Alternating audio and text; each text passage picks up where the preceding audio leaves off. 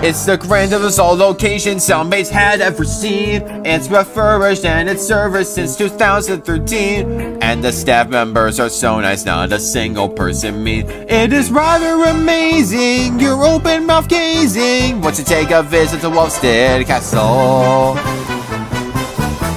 We got shiny knights in armor that you've seen in books before. At the back of through the tunnel, there's a park with dinosaurs. And there's this day railway, we got steam engines galore. We will find it surprising what you're realizing. You just took a visit to Ulfstead Castle.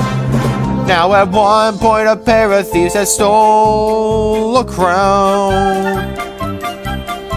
But luckily they stopped when Toby came around.